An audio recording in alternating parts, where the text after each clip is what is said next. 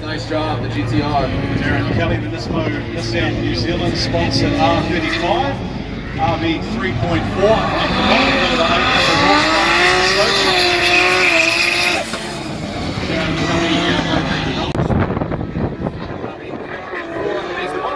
North of 800 horsepower. This car is wrecked. Darren took me for a ride in this thing, and it always good. It looks like a schoolboy, really. The GTR is not an easy vehicle to work with. I mean, this thing's, it's a supercar. It's a Porsche beater in its all-wheel drive form. It's also just, people have proven that they are capable. If you have something like Maxine's LS vehicle or Daigo Saito or Kawabata over in Japan, but I know Darren has been working feverishly to get this car working. Looks like Darren gets it going.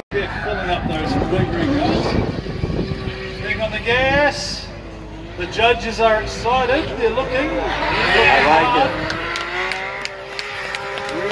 Really well done. Just really clean and tidy, like a circuit. Exactly. That's a big episode. Lovely. Yeah, of course. Yeah, Chase Brown falling back here to Darren Kelly. There was that discussion, but look at Kelly firing up that hill. Yeah, number 2 qualifier, Darren Kelly ripping. Wow, look at that clip. Put your hands together for Darren. Massive angle from Darren. MX-5 over on the skid pan. Mad Mike behind the wheel of the RX-8. Darren Kelly drives the R35. Plenty of power for both drivers, well north of 800 horsepower. Good angle, killer smoke coming off Darren Kelly's GTR. Mad Mike in the Bad Bull trying to gain some ground. Looks like he's keeping great proximity there. Darren Kelly, a great car. Let's see how they handle this transition. This is the point of no return for a lot of these drivers. Powering through Darren Kelly, you see, get him into the dirt. Darren Kelly gets out of shape, so throws him off as Mad Mike takes a shallower line. Darren Kelly swings it wide, now tighten it up to the rumble strip. Oh, and Mad Mike, a collection there in the chase position.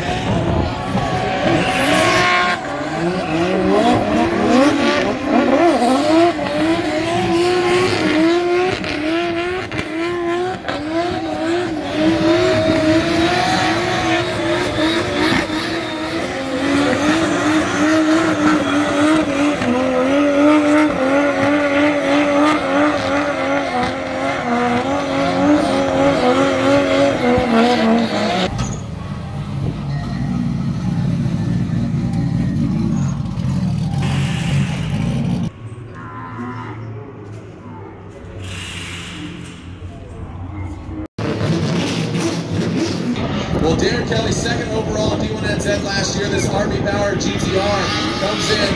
Nice shot by him. Off an outside zone. Holy double beat. Gets this one for the flip.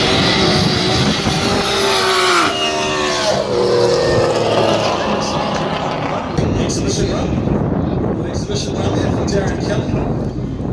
Goes up